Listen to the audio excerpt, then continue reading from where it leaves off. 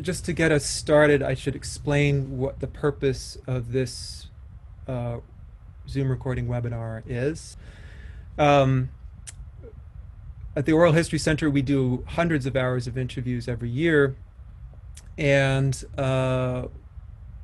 when COVID-19 hit and we were shut down, we couldn't do our work because our work is in-person interviewing with video cameras. And we cast about for solutions. And Zoom appeared immediately for almost everyone who was able to do remote work as a solution for them. And we understood that there's a recording function on Zoom. And we wondered if we would be able to use this. So that's sort of the story of what we're doing. And that helps contextualize what this is. I understand that there's a problem with access in our world, and it's affecting a lot of folks who do not have easy access to the internet, and in particular broadband internet. The digital divide has been a phrase that has been bandied about since the 90s, since we've had the internet. There have been claims about this, and I think there's been a lot of people have become complacent because they assumed, well, surely by now everyone has access to the internet. And sure enough, if you ask the question, is there access to the internet? There is fairly broad access, but when you drill down and look at what that access means, it can look a little bit different.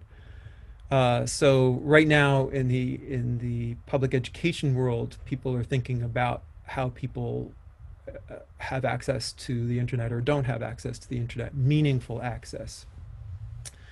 And Zoom is pretty high bandwidth. And so that means that access looks a little bit different when you're talking about something like Zoom. So in this slide that I'm sharing, you can see that large proportions of some populations have access and others don't all have access. When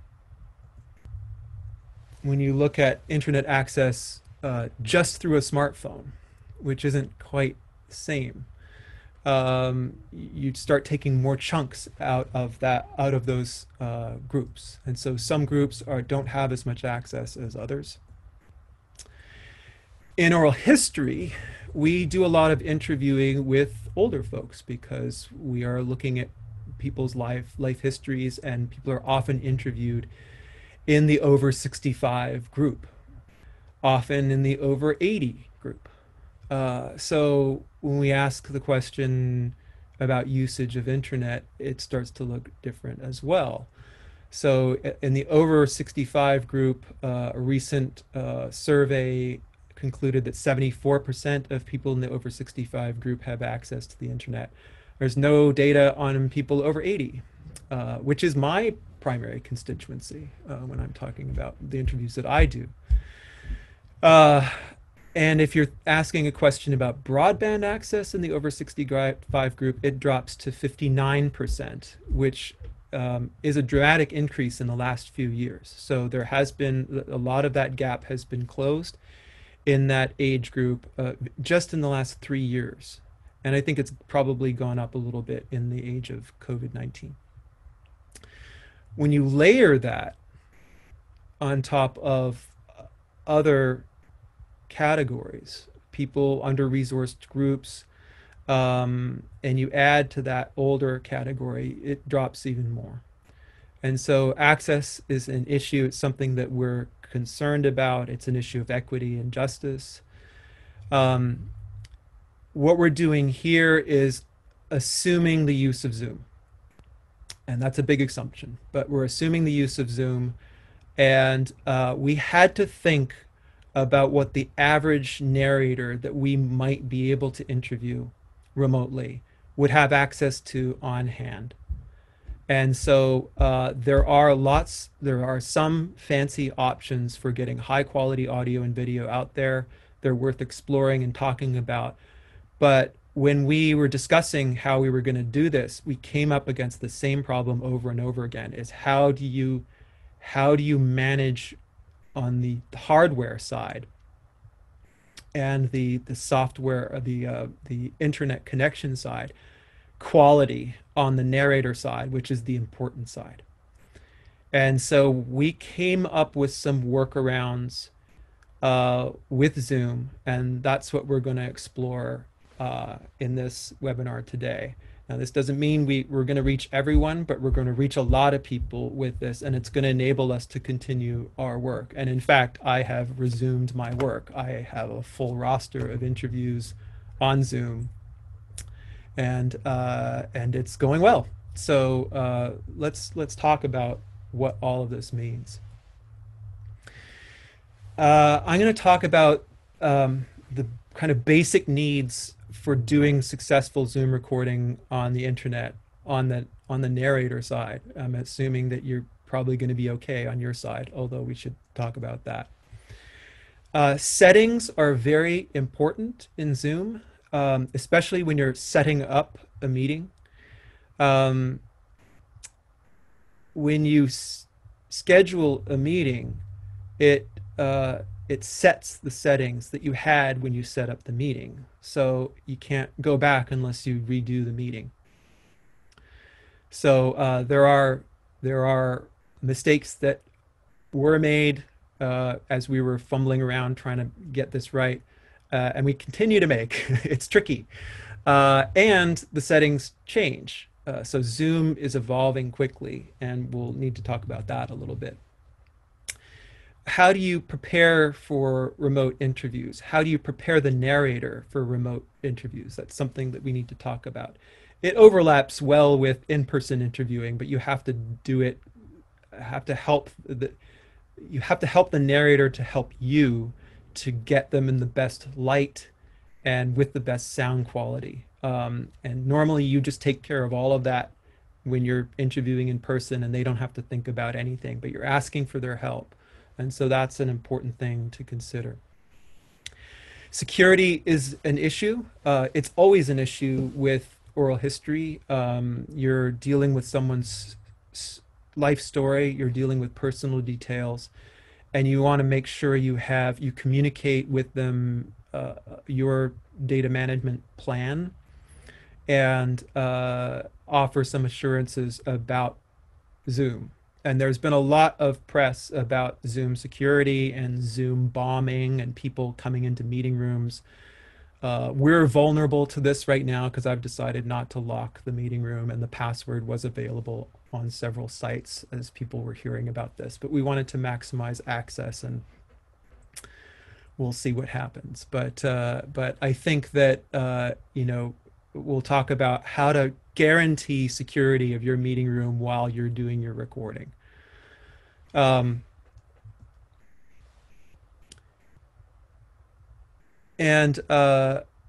say a little bit about narrators joining by phone, especially by telephone. But Zoom is really steering people away from that. I don't know exactly why. I suspect it's difficult for them to manage.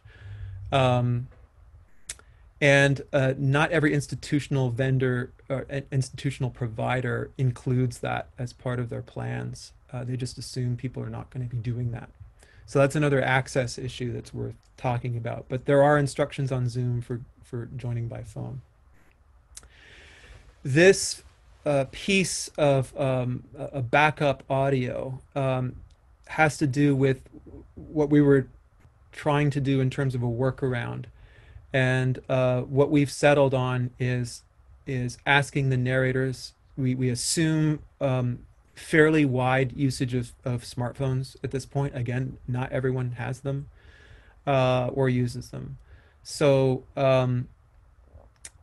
we ask people to download an audio recording app that records in high quality audio, and to use that as a backup recording and also as a recording that could later potentially be synced with the Zoom recording to give a higher quality of audio. So I'll explain more about Zoom audio quality and the problems with it, as well as what possible solution there is with an alternate audio source. Alrighty.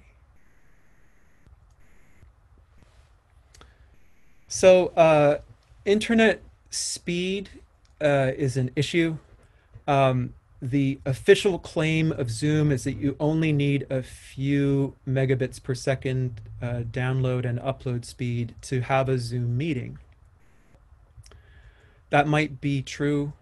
One of the problems is that uh, bandwidth is funny, and especially it's funny with cable. So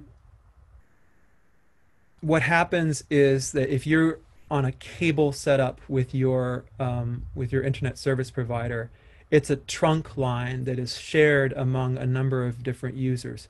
And depending on the usage and the time of day and what people are doing with their devices, the bandwidth can be sucked down quite low, even if you technically have a high rated bandwidth for your internet connection. If just sorry for the technical bandwidth, if you don't know, is kind of the flow, the rate of flow of data across the internet from your connection at home to the wider internet. And there's a download speed, like what the flow is to your machine and to your port, and the upload speed. And the upload speed is always smaller than the download speed. It's often an eighth or a tenth of the download speed. And I think that's where things get into problems.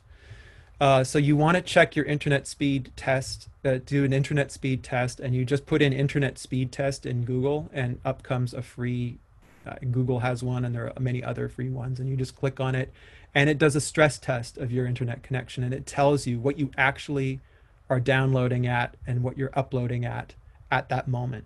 And that will change radically throughout the day, from moment to moment even. So that's instructive. And so what that tells you is that you want to err on the side of maximizing your bandwidth by whatever means possible. And on the narrator side, it tells you what you have to work with, right? So if it's very low on the narrator side, there's an issue. Solutions might include shutting off your video, and so that you're only the narrator's video is on all the time, and yours isn't, and that might conserve bandwidth. Another solution might be trying to find an alternate location if there's some kind of institutional affiliation that they have or they had. Let's say they're retired, a professor at a university, for example, and they might be able to go in and use a more stable internet connection somewhere else, or a community center or a church. There are possibilities, but you want to enlist the help of the narrator in helping you to figure out what to do with the issue of speed. So a basic minimum, I would say, would be 75 megabits per second download and an 8 megabytes per second upload. I would go higher. I would go the highest you can. And you might say, well, that's I can't afford that. It's too expensive. Internet service providers are banking on using the latest up-to-date plans. And funnily enough, my wife and I both use Zoom at the same time, all the time, during the workday, and we encountered so much grief at the beginning. Our modem was 7 years old, and we had long ago timed out of our contract with our internet service provider, and we were just going month to month, and we figured, well, that's got to be the least costly option. So we decided we had to bite the bullet and upgrade and increase our internet speed by a factor of 10 to really get around this problem. And we signed up for another 2-year contract. We got a brand new modem, and that's key. It's important to update your modems. Within 2 or 3 years, they get out of date, and there are new protocols that come online, and they just become unwieldy and less reliable and less powerful. So make sure your modems are up to date. So with this new plan and a brand new modem, our internet bill went down by $20 a month.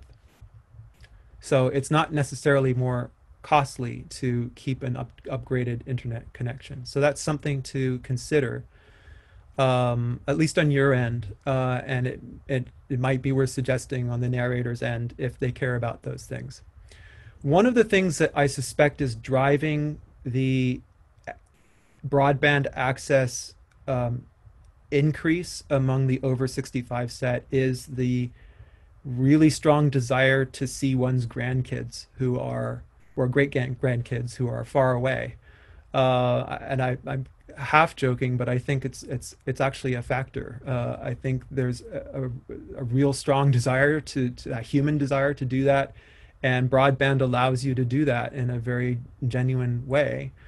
And so that might be driving access. So you may have fewer problems than you think, but increasing the internet speed is something that should be considered on both ends. As I mentioned, cable goes up and down, and so that's an issue in terms of getting reliable connection and not having the internet freeze on you when you're doing an interview. That's really important. And a fiber optic connection is 100% what you see, what you pay for is what you get. So if you sign up for 25 megabit per second upload and download with fiber, that you own that bandwidth and it comes directly to your home. So that's probably the most reliable, but again, access is an issue, and fiber optics are just being rolled out in areas right now, and they won't be rolled out in a lot of areas, including rural areas, for a very long time. So that's something to consider. So try and get as much bandwidth as you can. And another thing to think about as well is to make sure that you don't have a lot of apps running in the background.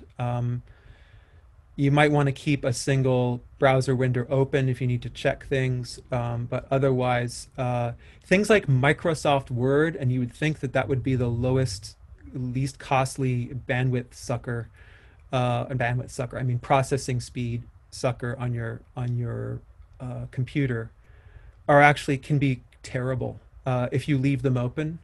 They can, especially on Macs, Microsoft Word can go haywire, and it can take up all of your processing power, basically, and freeze your computer. So close apps that you're not using, and that will make sure that your computer is stable. It takes a lot of processing power to run Zoom efficiently, and your computer can get stressed fairly easily. And I already mentioned that one solution is to turn off the video. A last resort would be to turn off the video for the narrator, but then, I mean, then you're just doing audio only, and there might be easier ways to do that. So those are some of the things to think about with respect to the internet and your computer setup. Not everyone has a laptop. I think laptops and tablets especially are very popular. They're widely used, and smartphones are widely used. But I would suggest use one of these devices and not a desktop unless the desktop is very well set up for audio and video. You sometimes encounter setups where people have a desktop, but it has no sound card. It's just it has no microphone, it has no camera, or it has an outboard camera that's stuck on the top of the computer screen. Laptops and tablets have built-in features that enable you to do this kind of work. I think it's becoming more of a feature across the panoply of devices because of the ubiquity of video conferencing and this kind of thing. but just check and make sure that there's adequate setup on the other side. Top mount cameras can be fisheye, which is because they're far away and they capture the whole room, and they also distort the room, and you want to avoid that situation if you can, but you deal with what you can, what you get. Laptops have an advantage as well, and I'll talk about this with respect to audio recording, is that they act as a reflecting surface. And so when you're capturing your audio using a different device, that can be an advantage. So let's march into the larger question of settings. Someone asked if is 75 megabits per second really required. I'm viewing at 20 megabits with high quality and no glitches. Well, good. That sounds excellent. So as I said, Zoom claims that it's something like 8 megabits per second download, and 3 upload is the minimum. I had 75 before, and it wasn't enough. So what would happen is it was 75 and 8. That's what I had. But as I said, with a cable connection, it can really ramp down moment to moment. We're not talking about over time. They're going to give you an average bandwidth over a 24-hour period or whatever. In a moment, I was testing the speed, and my upload speed was down to 1.5, right? And the upload speed is important. So if you have having this, it's biased towards download speed from an era when we were kind of just downloading. There wasn't a lot of uploading going on unless you were pirating MP3s or something like that. And so the upload speed is not well looked after, and you can get into real trouble on that end. If you have no trouble with it, and you're not running multiple devices. So in a household, if you've got kids, and there's your TV is connected to the internet, your coffee maker is connected to the internet, you've got 15 devices running off of it, it can add up and you can have issues. So that's another thing I should mention too. If you're doing an interview and you're recording at that time, make sure that you have your other devices off. Confirm that the internet test speed. So the internet speed test is on either side. You have to do it. It only tests the speed at that point, at that address. And so you're going to ask the narrator to test that speed, and then you'll just know. You may not be able to do anything about it, but you'll know what the problem is or could be if you try to record. Okay, and 40-minute time limit if it's only one-on-one. We'll talk about this. This has to do with free versus licensed. If you have a free account, I have a poll here. I was going to ask folks if people have a free account or if they have a licensed account, if they either pay for one or if they have if they are affiliated with an institution that gives them access to a license. Okay, I have just sent a poll. So about a little over a third of you have a free account. So that's good, because I have something to say for both groups. It's good to know that what the different situations are with folks, and we'll talk about using Zoom with a free account. And you can use Zoom for a free account, and you can record. The 40-minute limit, I looked it up on Zoom, and they said the 40 limit applies to 3 or more people using Zoom. So if you're doing one-on-one, you're actually possibly exempt from that. However, there's what's on Zoom at a given moment, and there's what actually happens, and those are two different things. And I don't fault Zoom for that, because things are changing so quickly. They change what's available quickly, usually for the better. They're adapting to a rapidly changing environment, and that's something to keep in mind throughout all of this. that's probably why we're going to have to do another one of these in a couple of months because everything's changed. An important thing changed with Zoom this week. So just to give you an idea. So there is a workaround. If you find that there's a 40-minute limit and you have a free account, at the end of the 40 minutes, you leave the meeting. It's the same meeting ID, and you ask the narrator to rejoin the meeting, and you rejoin the meeting, and the clock starts again. Now, if you're recording, that sets up a separate. You have to make sure you get your recording first. From that, it clears it out, and you're going to record locally. We'll talk about that. So, so there's a workaround, and you can just put in 40-minute Zoom workaround, and it won't come up. There'll be different options for that. So, so don't lose heart. You can do that. And you might think, well, that's a pain to have to interrupt an interview at the 40-minute mark. Until 7 years ago, at the Oral History Center, backed by the University of California, Berkeley, we were recording on HD videotape that was 60 minutes long, and we really needed to round things off at around 50 minutes. And so that was something we had to deal with, and we had to switch out the videotape, and that's just that was part of the work, and we incorporated it into our work, and it worked fine. So that's just something you would need to deal with a free account.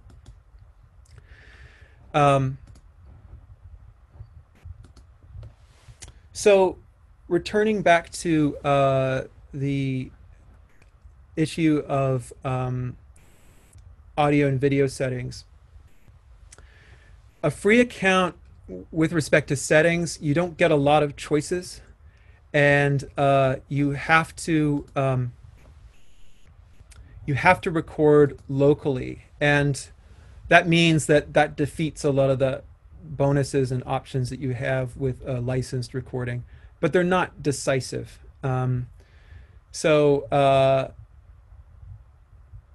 As I said, there's this 40-minute limit, or there may not be anymore. Just have to check on that. But there's a workaround to that. With a paid subscription or a license with an affiliated institution, you can record to the cloud. Now, what that does is that when you finish your recording, you stop your recording and you leave the Zoom meeting. That begins the processing part of the interview, and it gives you a video that's optimized for using with a video editor. So it sends you an MP4. It's not clear to me how much better quality. You can get a good quality recording with your basic free account as well, but it's recorded locally. Now, what this means is that you get, with the cloud recording, you can get a transcript. So it will automatically generate a transcript. So the paid version will generate a transcript. So when you close when you stop your recording and you end your meeting, it begins the process of the processing, and it generates an audio file if you set it to do so, which is useful for further external transcription, or it gives you a nice MP4. M4A, which is slightly better MP3 quality audio. And it gives you a video, and it gives you a transcript. Now, the transcripts are a mixed blessing. The transcription is good, but it is time code happy. It puts in time codes every few words, and it requires a lot of cleaning up that is labor intensive. I haven't quite figured out a way to make it easy. So it might be easier to take your small audio file and upload that to a machine transcription service where you can control a lot of variables like time codes. That's another subject for another Zoom conversation.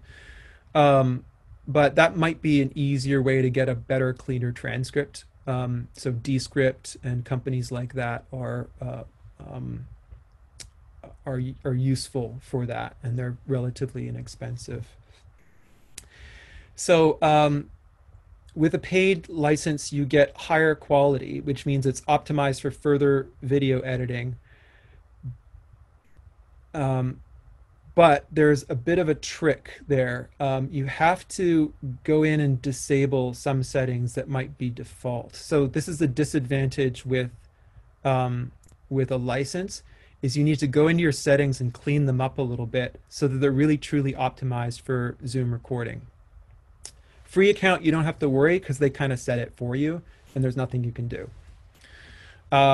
So we had some trouble when we were doing, so this is a screenshot of me in my settings with my paid account. You can see that you've got a whole raft of options under recording. So you go into settings here when you first sign into your Zoom account, and there are settings for meeting, recording, and telephone. We're not going to really talk about telephone. But under the recording section, it's important to specify record active speaker with shared screen. And so this actually makes sure that when the person is talking, they're featured in the recording. And when you're not talking as the interviewer, you want to mute yourself, right? It's a good practice to sort of make sure that you're not introducing any noise. If your pencil drops on your table, it's going to introduce noise in the system and it will trigger the video to come to you, and you're sitting there like whatever. And that's going to be on the recording. So you don't want that. Or, you might sneeze or sniffle or something like that. So mute yourself when you're not asking a question and allow the narrator to tell their story, and they will be featured full screen. So it's actually a nice two-shot camera setup. And when you're ready to ask your question, you ask your question and the screen shifts to you and it records you asking the question. So it's quite nice. When we started doing this, we had trouble because we got the recording and we're like, this wasn't what we wanted. And it was recording in gallery view. And gallery view with two people has you side by side. So there's a narrator and the interviewer, and you're just talking, and when you're answering, you're like nodding your head and so forth, which is great, except that, well, you may not want that. And that's certainly not what we would do when we're setting up our in-person interviews. We want to shoot the narrator, not the interviewer. Recording active speaker is what you want when you're doing your settings for the licensed version, and not gallery view. You want to select record an audio only file, and that will be generated, and it's useful to have with that. You don't have to do any extra work. It just generates a nice small compressed audio file that is useful for machine transcription and other things.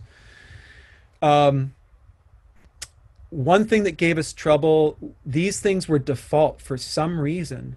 So we did our first Zoom recording, and it had this big fat Roger Eardley Pryor like across the screen, and the time code with it like churning on, and it was really bizarre. We just wondered why that would be the default. So we had to go into our settings and change that. And remember, when you're setting your settings, the settings you set when you're scheduling your meeting, when you're setting up a new meeting, those will be the settings for the recording, right? There are some settings that you can change on the fly, and those will mostly be in your Zoom app when it's open. Those are the things you can change. You can't change things once you've set it up that way, which is a problem. But there we go. And then further down here, optimize the recording for third-party video editor, and generate an audio transcript with the aforementioned problems. So that's something to keep in mind. Now, just this week, in meeting advanced, let me go back here. I'll probably show you, I'll do a little show and tell in my settings, and I'll show you just kind of the layout of it. And recording settings, there are not too many. When you go up here and you click on settings and you click on meeting here, that's the settings for the meeting itself. And there's a huge number of settings for that. So down at the bottom of those settings, if you have a Zoom license, you go to meeting and you scroll down, or you can just click on in meeting advanced. You can select group HD video, and early experiments this week lead me to conclude tentatively and provisionally that this may result in a higher definition recording. We'll see if it actually results in a higher file size. Now, this goes back to the issue of bandwidth. You want to have generous bandwidth and a really stable internet connection to make use of this. If it works out, it could be really nice. You could get pretty good quality video with a pretty accessible app. Is this available with the free version? I didn't see it. But I think in your settings, in your window, you might want to root around a bit. I think there was an HD button in meeting. For those of you with a free license, you might want to root around and see if you can find that under participants, I think. So that's a piece of good news, but also that other teachable moment. Things are changing very fast, and I'm struggling to keep up.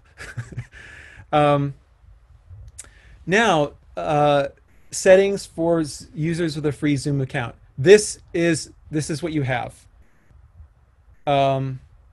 So not a lot of choices. You have to record locally. You don't get a choice to record in the cloud, so it doesn't give you a transcript. But it does give you recording, and the differences were not in file size. There was no difference. So I did one meeting. It was an hour and a half, and it generated a 400 megabyte file. So not huge. It's not great high res, but it was serviceable. So you get a sense that there's fewer choices with the free account, and that's very, very true.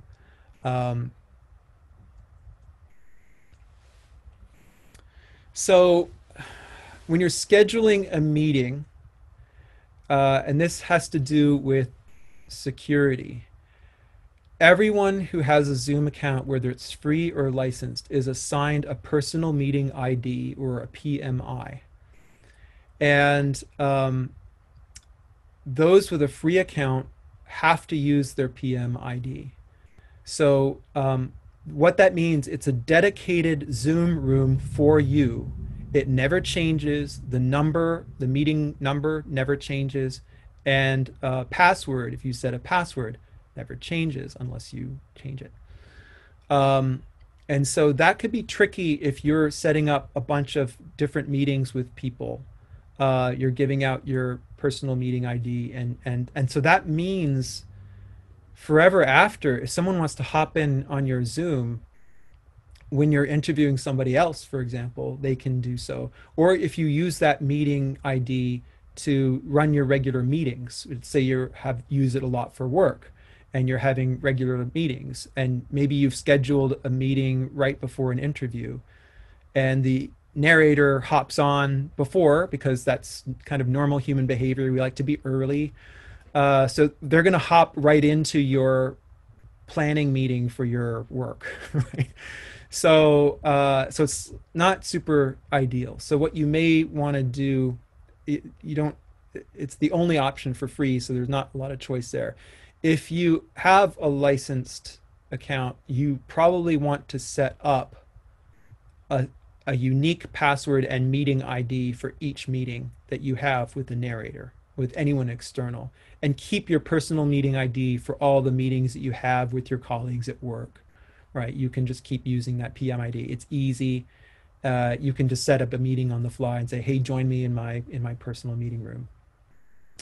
So to do that, you have to go into your settings as a licensed user and defeat the use personal meeting ID when scheduling a meeting. And then it automatically generates a new personal meeting, a new meeting ID, not personal, with a new password that's unique to that meeting. So that's handy for doing interviews with folks outside of your organization. So how do you schedule a meeting?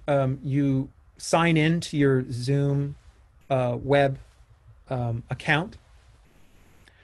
And I use that. You can open the Zoom app and you can schedule meetings in app. I find the interface less complete. I like using the web, but you might have a different preference, or you might be much more adept at using these kinds of things than I am. So, do what you're comfortable with. There's an extension for Google. You can schedule a meeting right from the extension. You just click on it and you schedule a meeting. That's fine. We're doing this getting behind the scenes and looking at the full interface, and that's going to help us sort of figure out what's going on with Zoom. So when you sign into Zoom and into the full web interface, and go to meetings, and click on schedule a new meeting, and then you just schedule it on schedule the time and the date, and then you click save, and it has calendar options. So if you have a Gmail account, it's got Google Calendar. If you've got Outlook, and I think there's Yahoo Calendar, if one uses that, and you can save, and it opens your calendar, and then you save it to your calendar, and then you can invite the narrator from your calendar, and you just click on invite other, it's guests. When you go into Google Calendar, you click on guests, and you can put in the email of the person and invite them. Simpler option is to copy the information that's in the meeting that you saved. It gives you the meeting ID and the password and the link, and you copy that and you paste it into an email to send to your narrator. That's another way of doing it. If you don't have those calendars and you don't want to do that, you can just work with the information that you're given. So perhaps I should pause. Okay, most questions are being answered in chat. Okay. All right. Question: using an external mic while also recording in Zoom. We're going to talk about external recording near the end of this. There are video. There's a link to it in the end in resources. There is a free broadcast platform company that that allows you to do high-res video recording. The audio is from a feed. You take your favorite audio device and your favorite microphone and you feed it into the software, and it takes that as its audio feed. Again, the problem that we always run into is, what does the narrator use? So if you use your powers of persuasion to persuade a narrator to receive a package from you, and you're going to ship that package containing an expensive microphone and a recording device with a set of instructions for someone who's never done this before to figure out how to use a recording device and set it up properly and record it successfully and then ship it back to you. I heard from someone who uses this platform. He said no one has ever, in the 6 years they've been using it, no one has ever taken them up on that offer to get a microphone shipped to them. So again, we're working with what people have and on hand and what they're likely to use on the narrator side. That's the important side. So yes, you can go to town on your own side, and your questions that are asked are going to be very high fidelity, but the actual narrator is the one that's the tricky one. If you do have a setup where it's worked, then do it. If you can get a narrator to use this stuff, and it depends. Some people might be up to the challenge and they might accept it. Okay, issue about consent. Consent hasn't changed for us. We email them the consent form, and so far I deal with a lot of people who are professionals in working, and so the idea of signing a consent form in PDF and sending it back is not trouble for them. But there's, printing it off and signing it and scanning it and sending it back. That might be really tricky. The idea of an on-camera consent, doing that as a procedure where you read out the consent and you ask them to affirm in a video. Other people could talk about that. This is Zoom recording, so I think that's maybe a subject for other people who know more about that than I do. Okay, so it sounds like there's good information in the chats, and we'll make sure, even though it says to save the chat, here's a best practice. You think you've set up the thing to do one thing. You set up Zoom to do one thing, and you don't want to find afterwards that it didn't happen. So I might just, before this meeting ends, do a select all on the chat window and copy that and keep a backup copy, because you never know.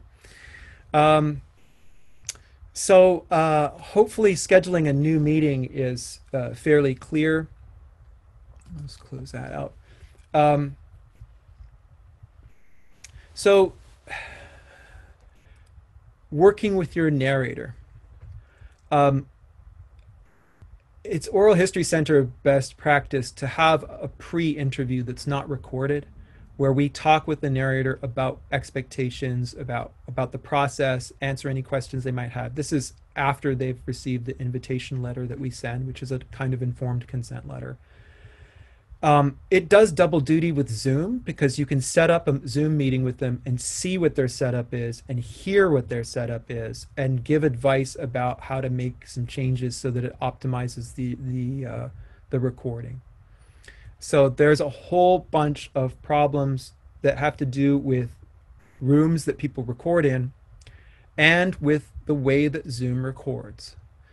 So you might want to do a little recording test in the preliminary interview, and just don't talk about any information that might be confidential. Just ask them about the weather or whatever, and just get a sense of afterwards of what the recording was like.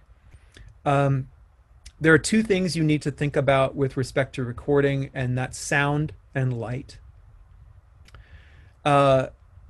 One of the biggest things that can affect the sound quality of a recording is the room in which it's recorded. Large rooms can be boomy. They can reflect sound and amplify sound.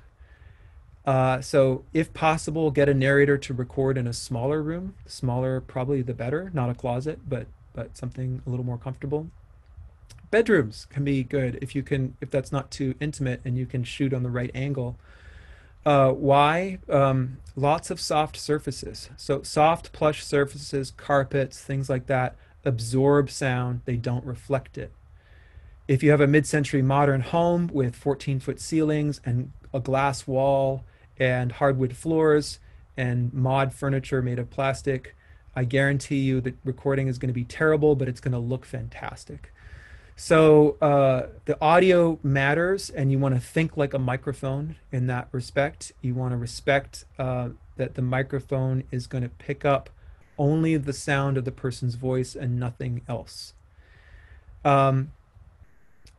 Another thing you can think about, so when you're thinking about a room, you want a combination of absorptive surfaces like a duvet cover or pillows, a carpet, rugs, anything like that. And also reflective surfaces or diffractive surfaces, so uneven surfaces. If you have an empty rectangle room, like with walls that are perfectly parallel, that's the sound can bounce around even in a small room. If you go into a small room with no furniture in it, you clap your hands and it echoes like crazy. So you want bookcases, all these different books of different sizes and shapes, not evenly put back in the bookcase. The sound is going to bounce all kinds of directions, and the sound will get confused and dissipate and not accompany the original sound coming from the voice to confuse the audio signal and confuse the audio device. So So you want to make sure of that. There's a segue from talking about the room sound and noise from the room to talking about how Zoom processes audio. I don't have the proprietary algorithms for Zoom, but listening to recording results, I can fairly confidently conclude that there are algorithms that compress the sound, that privilege louder sounds as opposed to smaller sounds, and then do noise reduction on the background noise. And this is very aggressive. And the more background noise there is, the more aggressive the Zoom algorithms become.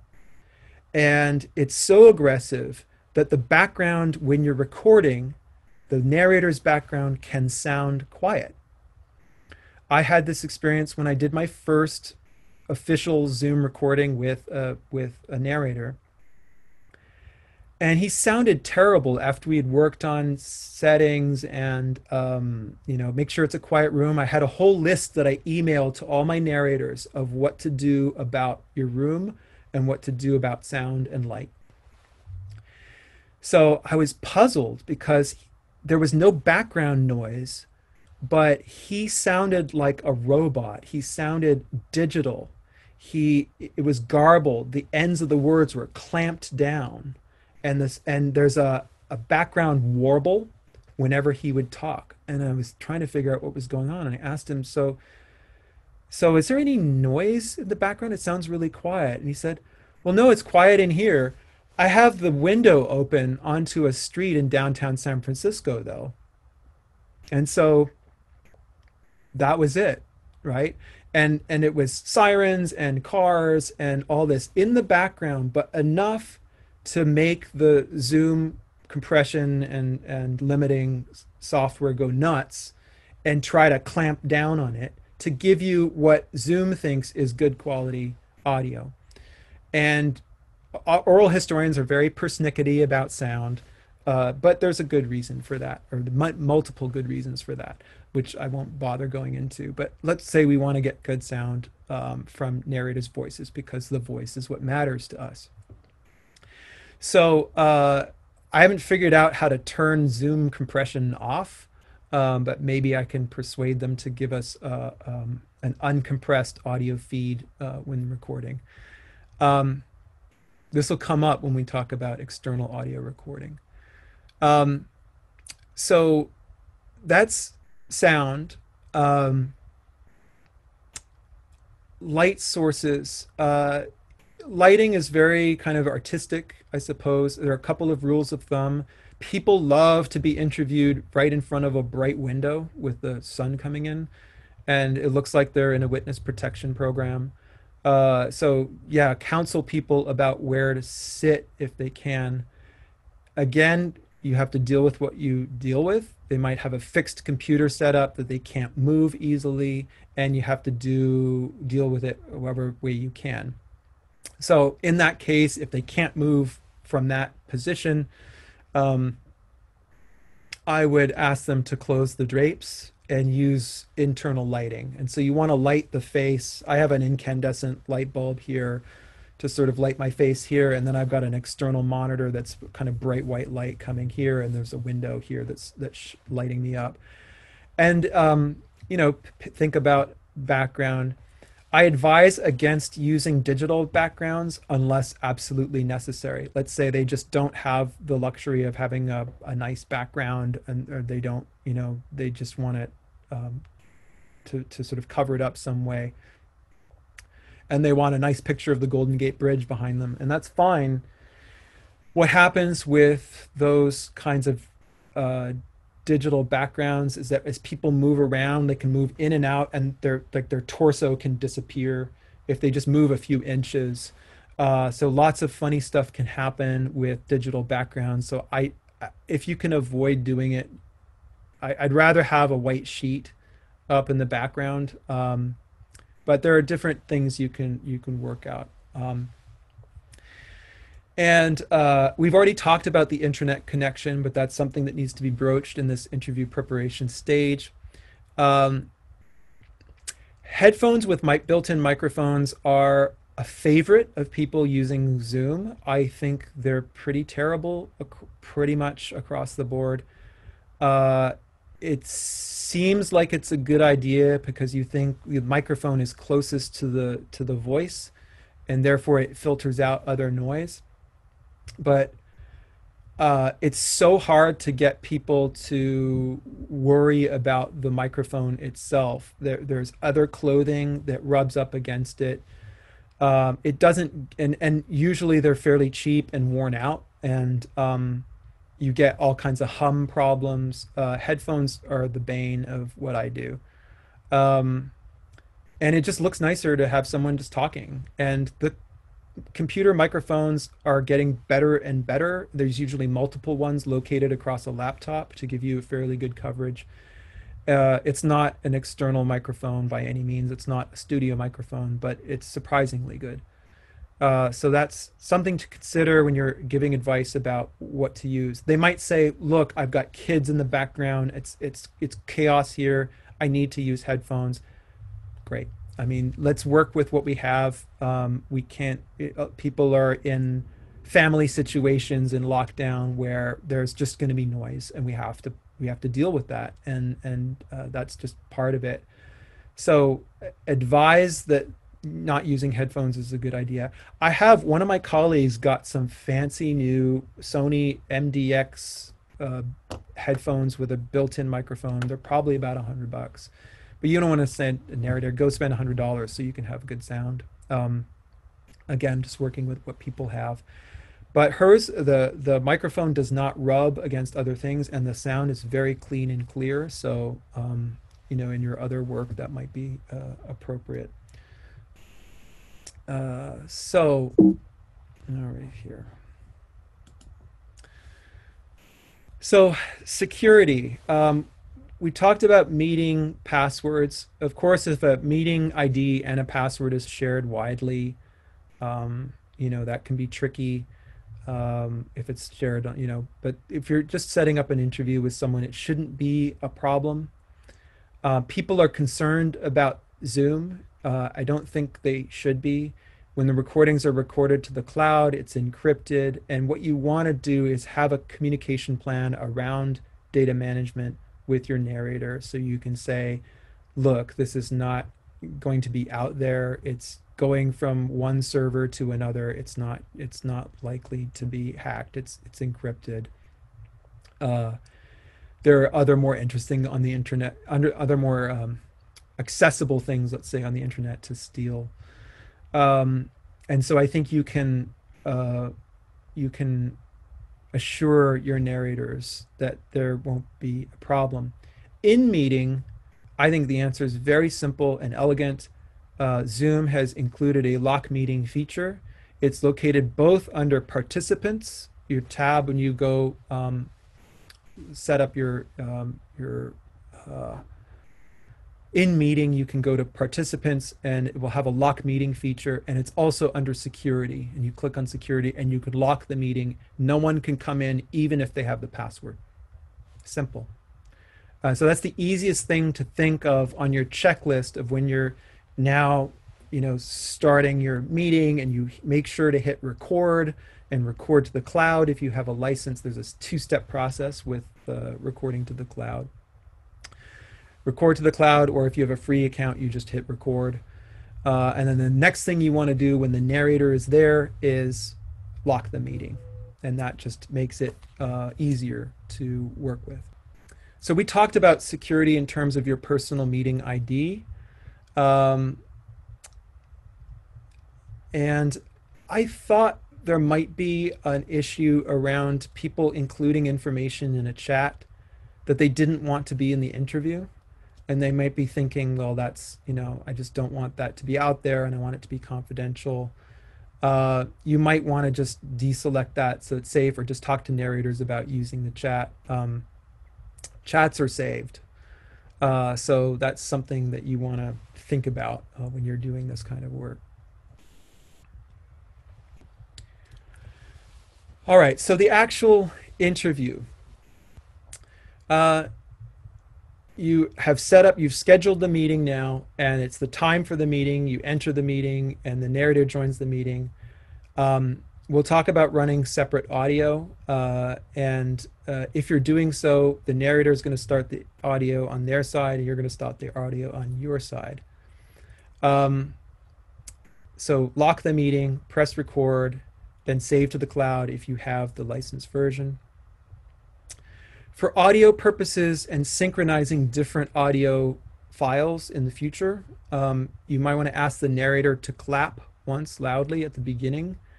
And that gives you a sync point for software that could integrate video and audio later. This is only relevant if you're recording with a separate device. And then you do your usual thing in oral history. You introduce the narrator and talk about the date and location and session number. Now, when you stop the recording, you might be thinking, where is the file with this recording? It doesn't begin to generate the file until you end the meeting. So you can't just stop recording and then go look for it. You have to end the meeting. Then you go back to your Zoom web interface, and on the left-hand side, there's a facet that says recordings, and you click on that, and give it about half an hour, because it processes it into a file that can be used. If you have the licensed account, it also gives you the audio file, the separate audio file, and a separate transcript. So that takes a little while to do. So if it doesn't appear there right away, don't worry, it's going to be there.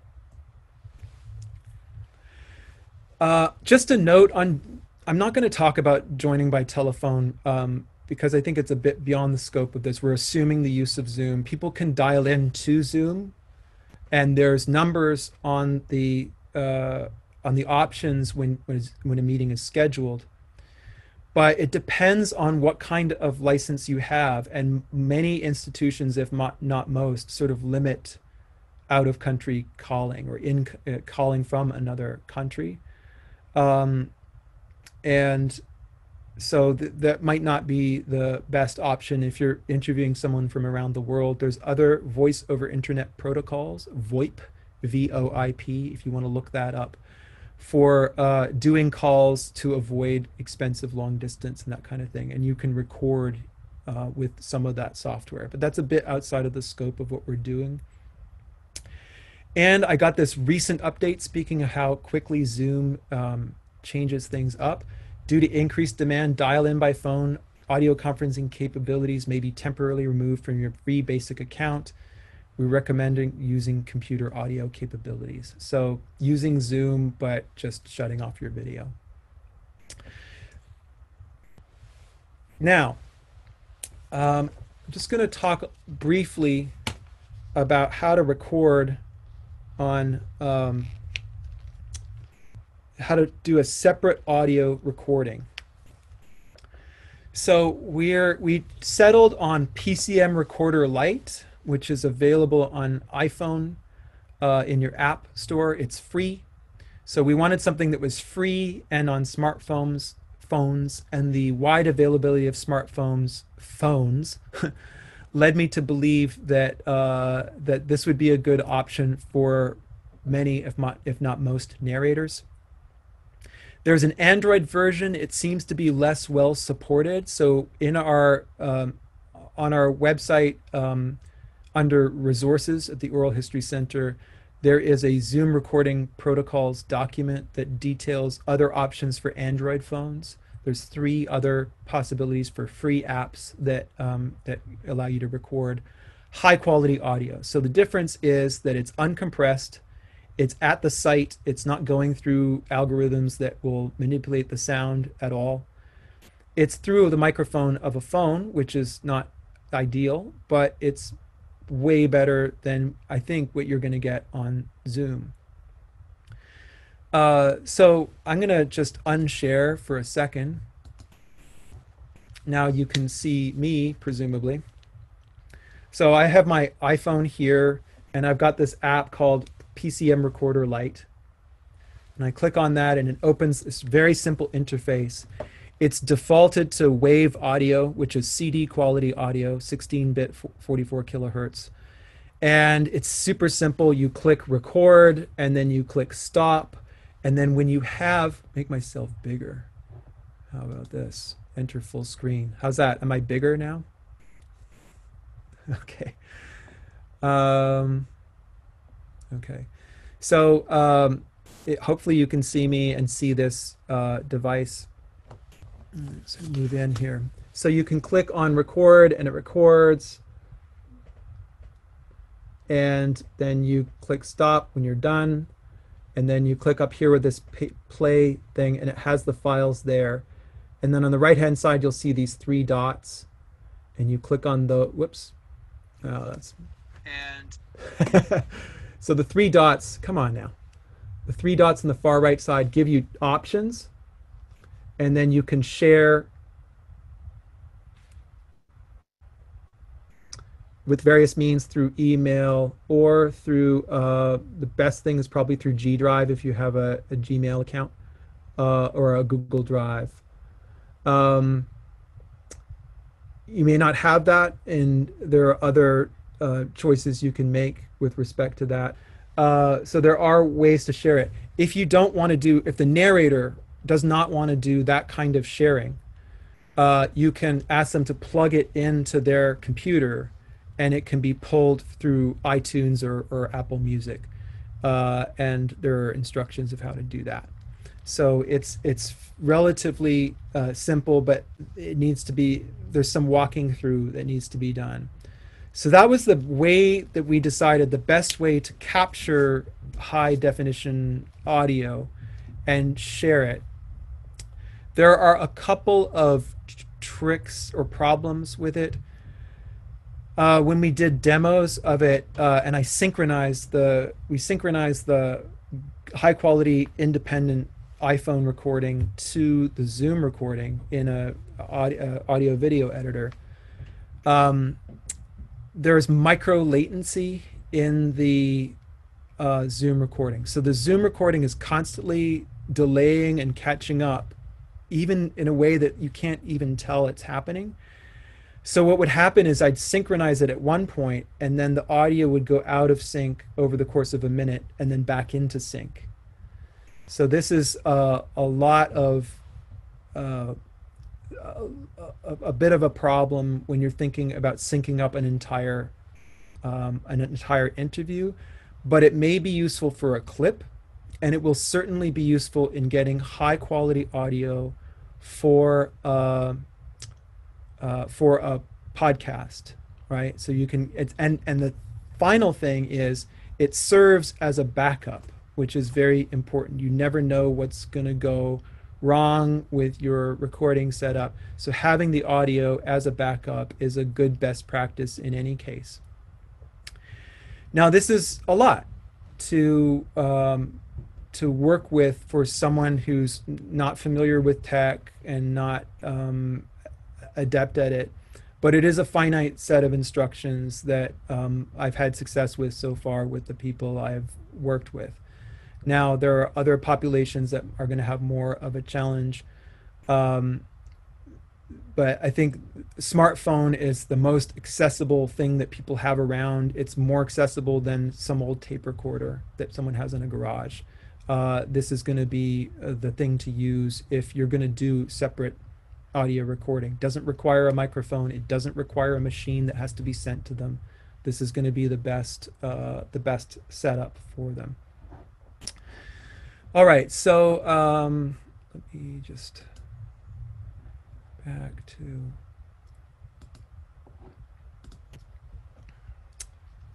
All right, so there we go.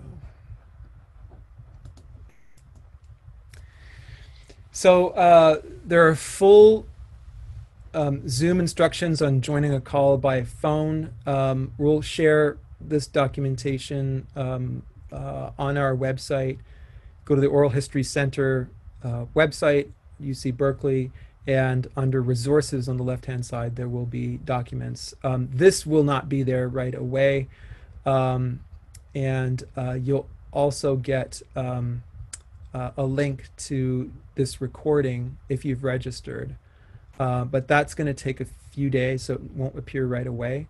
And then we'll look into having a copy of it on our website under resources so that it's just accessible to everyone. And again, we're going to look at doing more of this in the future with updates, because this is an important issue and it's an issue that's fast moving.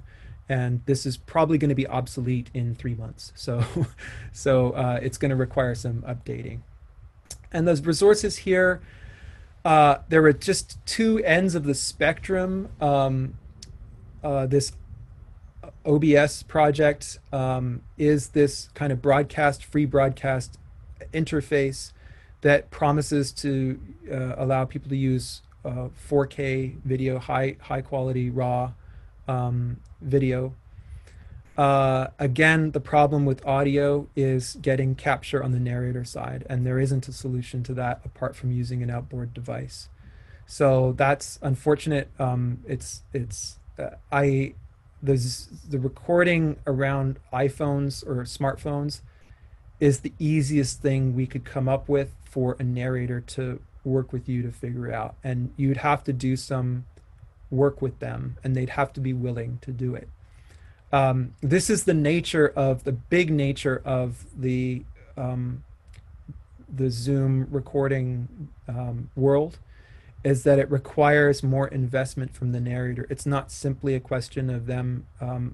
The narrator has always been invested in terms of having a conversation about what they want to talk about, that kind of human side of the structure of the interview and the encounter, and building the trust around communicating personal details of their lives and recording it and archiving it. That's always been a deep investment on the part of the narrator. We're asking for this extra dimension. We're asking them to learn new things and to adapt to an environment to help us get the highest quality. Now, someone might just say, nope, I'm not going to do that. That's also fine, right? The audio quality is okay on Zoom. It's not ideal. It's not the end of the world if they say that's beyond me. I can manage signing on to this Zoom contraption, but I'm not going to do this separate audio recording. That's also fine, right? So this is about what can we reasonably hope to do with many people, not all people, but this is what we're hoping to do with as many people as possible. And this is the best way we know how at the current time to do it. So that concludes the portion of the endless PowerPoint. So I'm going to switch that off. So thank you so much for joining us. And if you have questions, email me at pburnett with 2 T's at berkeley.edu. And Roger is Roger EP, as in prior, at berkeley.edu. And that's the best way to get in touch with us and share your problems or frustrations or joys with using Zoom recording.